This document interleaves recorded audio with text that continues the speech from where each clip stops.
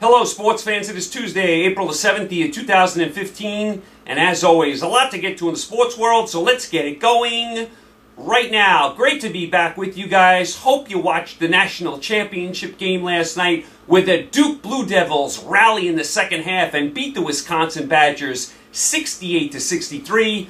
Duke and Coach K win their 5th national title. I thought it was a very, very exciting game. Let's recap it real quick for you. First of all, the crowd was tremendous. Huge crowds there in Indianapolis the whole weekend. Great fan bases, Kentucky, Michigan State, Wisconsin, and Duke. There was a lot of red in the crowd last night. Duke fans were well represented as well. Let's recap it real quick. First half, Okafor gets in immediate foul trouble for Duke. He sat most of the first half, was pretty much a non-factor. Duke still had a 6-point lead in the first half despite Okafor's foul trouble. Then Wisconsin starts to get on a roll. They actually take the lead. But we go into the halftime break tied at 31. The story of the first half, besides Okafor's foul trouble, is Wisconsin is all over the offensive glass, getting a lot of second chance points. So we're at halftime, 31-31. It's just what everyone thought. Close, tight game. Very, very tight. We thought it would be this type of game. We thought it would be a couple points either way. Exactly what we thought it would be in the first half, 31-31.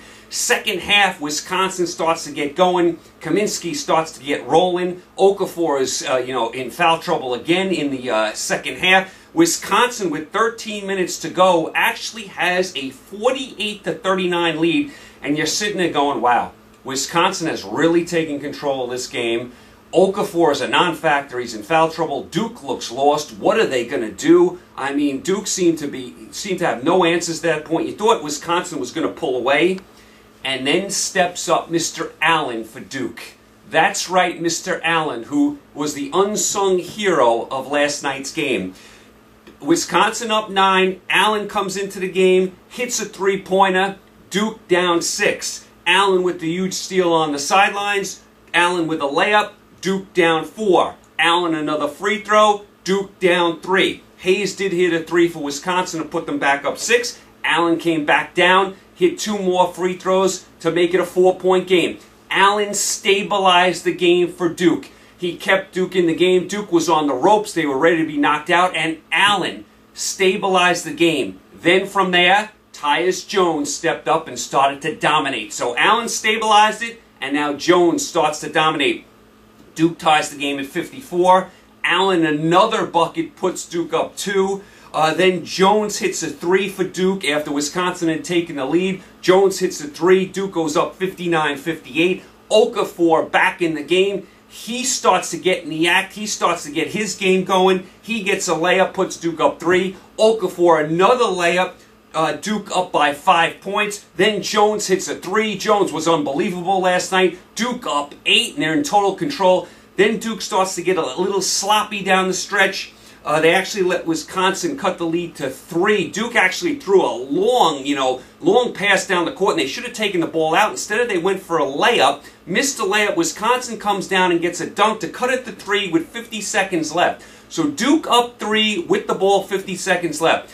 Wisconsin should have just played good, solid defense there. Hope they get, they get the ball back down 3 with about 15 seconds left. Instead, they commit a foul around midcourt with about 35 seconds left. That was a terrible foul. They weren't intentionally trying to foul him. They did foul him. That was a bad foul there. You just want to play defense. You're only down 1 possession. Jones hits 2 free throws, puts Duke up by 5. The game is over from there, and Duke wins their 5th national title. What a job by Coach K and Duke. It's funny, we were talking all year about the Kentucky freshmen and the Kentucky class, and it was the Duke freshmen that got the job done, and make no mistake about it last night. Allen stabilized the game for Duke. Without him, Duke does not win this game. They were down 9. Okafor is a non-factor in foul trouble. He stabilized the game, had some huge baskets. He was so aggressive. He looked like he was a star out there. He stabilized the game, passed the torch to Jones, who played like an absolute superstar. Then they finally get Okafor down the stretch. He puts the cherry on top, and Duke wins the game and breaks Wisconsin's heart. I'll tell you, in the second half, Wisconsin, to me, looked a little tired. They were taking way too many three-pointers. They're not going inside. Okafor was out most of the second half. you got to throw the ball inside there to Big Frank. You got to run the offense through him. Now, give Duke credit. They played good defense without Okafor in the game. You know, Jefferson, Winslow, everyone out there was playing good, solid team defense. And then in the second half, Wisconsin started to foul. They started to pile up the fouls in the second half. Duke was getting to the line a lot more. Wisconsin had no offensive rebounds in the second half as well. But the Duke defense, I was so impressed with what they did without Okafor on the floor. I mean, that is a tremendous job by Duke, forcing Wisconsin into a lot of threes. Wisconsin was not making any threes. How about Decker last night? Decker was unbelievable this whole NCAA tournament up until last night. 0 for 6 from three-point range. Did you ever think he was going to shoot 0 for 6 after what he did, you know, the previous games? Couldn't hit a shot, just did not have his shot going down. I mean, he just did not have it going last night. 0 for 6 for 3 with all the three-pointers he's hitting this tournament. He just looks so confident. Last night, he did not have it. Sometimes you have bad shooting games like that. Unfortunately, Decker did. 0 for 6 from 3. That really cost Wisconsin. I thought the refs, again, were bad on both sides, just like they were in the Wisconsin-Kentucky game. They were bad on both sides there. They were bad on both sides here. You know, a couple of charge, you know, block calls I thought were bad. I thought the third foul on Okafor was terrible. I thought he had all ball there. Duke stepped out of bounds on one possession. They didn't see that. How do you miss that? Then that play where they reviewed it with the finger, I thought it went off Duke. They said no. They gave the ball to Duke there. But I thought the refs were bad on both sides, just like with Wisconsin and Kentucky, where they missed that shot clock violation against Wisconsin the other day. I thought the refs were both, you know, were bad on both sides. So I didn't give one team a particular edge. So I thought the refereeing the last couple of games was not good at all. The refereeing needs to do a better job. Give Duke credit for stepping up in the second half, down 9. They did a tremendous job on defense as well. Like I said, Wisconsin settling for way too many threes, not going inside to Big Kaminsky. And down the stretch, Jones was absolutely unbelievable. Really, really great performance by Jones. But make no mistake about it, Allen stabilized the game. Passed the torch to Jones, who was a superstar last night. Okafor put the cherry on top, and Duke's team defense got the job done.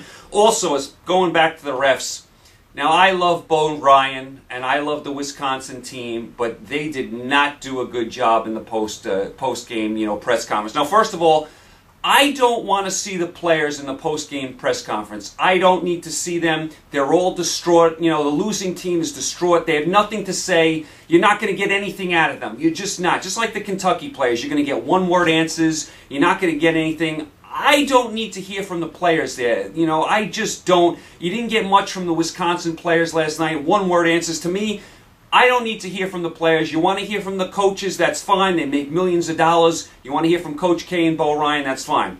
Bo Ryan, who I love, he's done a tremendous job. He's a fabulous coach. Everyone likes him. Did not do a good job in the postgame. He was talking about the officials. He seemed grouchy. He seemed irritated. He was balking at everyone and asked a question of them. And you just can't focus on the officials there. Not after the other day where certain calls went your way, like that shot clock violation. You know, you can't now talk about the officials. How about giving Duke a little credit? How about giving Jones some credit for making every shot? How about giving Allen credit for stepping up? I mean, and how about saying your team just didn't play well in the second half? Too many threes. Decker couldn't hit a shot. Got away from Kaminsky. How about giving the other team a little bit of a credit? You can't blame the officials there. It doesn't come off good at all. It looks like you have sour grapes. And I love Bo Ryan. I think he's a tremendous coach. And it's a tough spot for him. He's very emotional. He's had these kids for 4 years, back-to-back Final Fours. He's hurt. These kids are like family to him. I understand all that.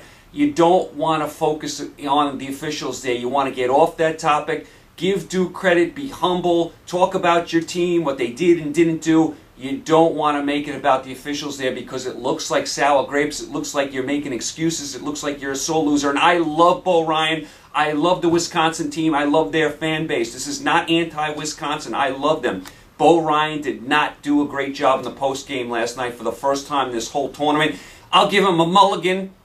He was very upset. It's an emotional game. They get him right after the game. I'll give him a mulligan. Bo Ryan, though, needs to do a better job in that post-game press conference. He was not good at all. And like I said, I don't need to hear from the players.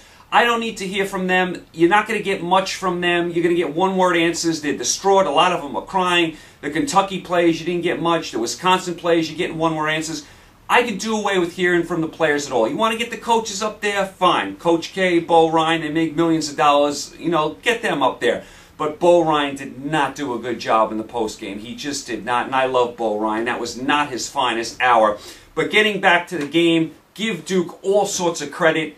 Down 9 points in the second half. Their big man on the bench, and Allen just stepped up in a big way. Jones, like I said, an absolute superstar. The team defense with Jefferson and Winslow doing a great job forcing Wisconsin into all those threes. Wisconsin didn't shoot the ball great at all last night. Duke started to rebound better in the second half. Give Duke all sorts of credit for coming back and winning this game. Tremendous job by Duke. And how about Coach K?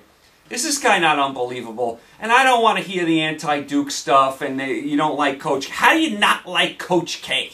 I mean, come on. What he's done for college basketball, what he's done with this Duke program, how about what he's done for USA Basketball? USA Basketball was floundering for a while before Coach K got there. Now they're back-to-back Olympic champions. They're back-to-back world champions. How about what he's done for USA Basketball, along with Duke Basketball, along with college basketball? Coach K is one of the all-time greats, and that's another thing I don't want to hear. You get all these people after the game saying, who's the best coach of all time? Is it Wooden? Is it Coach K?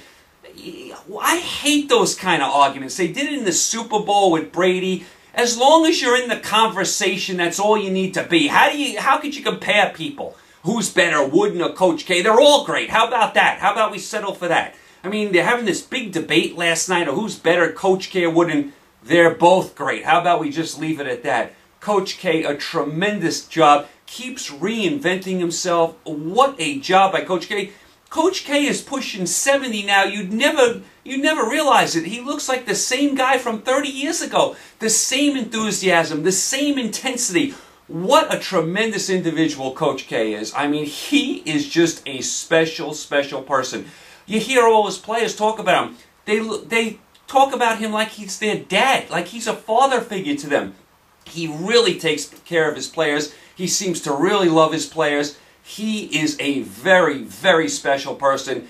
If you have, a kid out there that's looking to go to college, looking to play ball, you'd love to have him go to Duke and play under Coach K. Coach K. Make no mistake about it. Anyone would. Coach K, a tremendous, tremendous person, really special person, and a great, great coach. Congratulations to the Duke Blue Devils and all their fans down there, the Cameron Crazies. I saw they were watching the game at Cameron Indoor Stadium yesterday. They were going crazy. The Duke fans are absolutely tremendous. I know one of my friends down there, his wife went to Duke. She must have been going crazy last night, so congratulations to my friend Paul's wife, his better half. I know she was going crazy last night. Congratulations to Duke and all their great fans. They certainly deserved it. They were in the best conference, the ACC. They do a great job in this tournament, and they just blow out Michigan State in the Final Four, and they come back and beat a really good Wisconsin team. Wisconsin had a fabulous year, back-to-back Final Fours. They knock off Kentucky. I also thought Wisconsin might have been a little tired, a little fatigued. They had that big emotional win against Kentucky. They only had a day in between that. They maybe got a little emotionally tired as well, but Wisconsin had a fabulous season. You love Decker, even though he had a bad shooting game last night. Kaminsky we all love. We love that Wisconsin team, their fans. We love Bo Ryan, even though he didn't have a great post-game last night. Great job by Wisconsin getting there, doing a great job last night, playing some really good basketball. They just fell a little short. Duke, congratulations again to you and your fans. You guys deserve it. Coach K and Duke win their 5th national championship. I'll tell you, I'm going to miss the tournament. It was really exciting. I thought some of the games were just fabulous. Wisconsin, Kentucky, Duke, Wisconsin. Those final 8 games all came down the stretch. I mean, really, really fabulous stuff. I'm going to miss the tournament. So it was really great stuff. The crowd in Indianapolis over the weekend was just tremendous. Huge, huge crowds. The 4 fan bases, just tremendous. I am going to miss college basketball, just like I'm missing the NFL and college football right now. All right, so that's where you are as far as the men's college basketball. Tonight, you have the women's title. UConn against Notre Dame. UConn trying to win their 10th national title. Gino Auriemma going for his 10th title.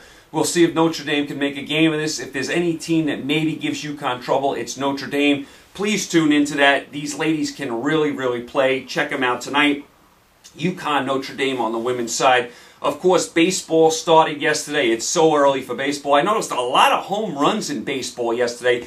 Here in New York and the East Coast, we had like our first decent day in like 6 months. So it looked like, you know, the weather was nice. A lot of home runs were being hit. That all, of course, came crashing down today when I look outside and we have nothing but rain and cold weather again. So we'll see how that, you know, develops as far as the rainouts and all that kind of stuff with baseball. You get a lot of rainouts, you know, this time of the year. But yesterday, a lot of home runs in baseball. Baseball underway. You're going to have baseball on, you know, wall to wall now from here till November.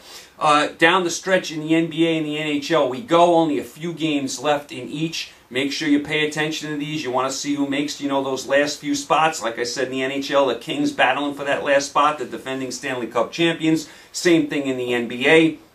Of course, you got the Masters this weekend. We'll see. Rory McIlroy is the favorite. We'll see how he plays. We'll see how Phil Mickelson plays. Of course, we'll keep an eye on Tiger Woods. Will Tiger Woods play well? Will he actually, you know, make a cut? Will he actually stay on the course and not get hurt? I mean, we'll keep an eye on Tiger Woods, and like I said, if Tiger Woods is 30 shots behind the leader, I don't need to see every one of his shots. We'll keep an eye on the Masters, really looking forward to it. So you got a lot of stuff going on. You got the Masters this weekend. You got Major League Baseball kicking off. You got the NBA and the NHL winding down. Teams jostling for position, teams fighting for playoff spots. You have a lot to watch. You have the women's national title game tonight, UConn and Notre Dame. There you go. You guys are all caught up. You guys are all set. Thanks again so much for the support. You guys, I will be back with you Monday. We'll recap everything that went on in the sports world, and we'll be ready for NHL playoffs next week. NBA soon to follow after that. We got a lot to cover starting next week. I'll recap it all. Thanks again for the support. You guys stay safe. Enjoy the games. Check out that UConn Notre Dame women's game tonight. I will talk to you Monday. Take care.